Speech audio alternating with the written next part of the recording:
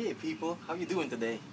This is Curtis Tomatoes here from my group Heirloom Tomato Seeds and Pictures on Facebook and from my blog tomato.pictures. Today we're gonna put Sunrise Bumblebee to the taste test. Now I'm telling you, I've tasted these already. I wonder what the result is, but we're gonna put this to the taste test because I think this is definitely have to be a staple in some people's in some people's gardens because it's a beautiful tomato. Okay, so as you can see, they're a little bit plum shaped, I guess, and little striped red blush, yellow blush going on here. And it's a really tender tomato to the touch. It's really soft. It's not a hard tomato, you know. The shelf life is not too very good also. So these, when they're ripened, you gotta eat them. Okay.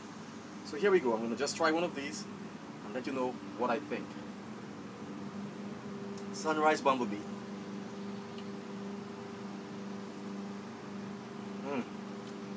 This tomato is very flavorful.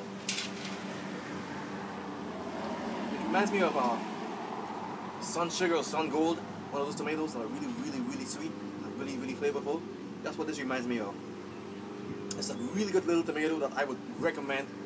You know, the vines are not very prolific like some other cherry types are, but they're plentiful. And it's a good tomato. I highly recommend it.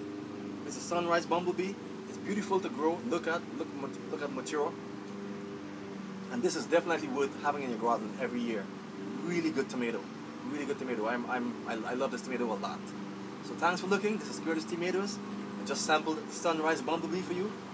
And you can get this on my website, www.renaissancefarms.org.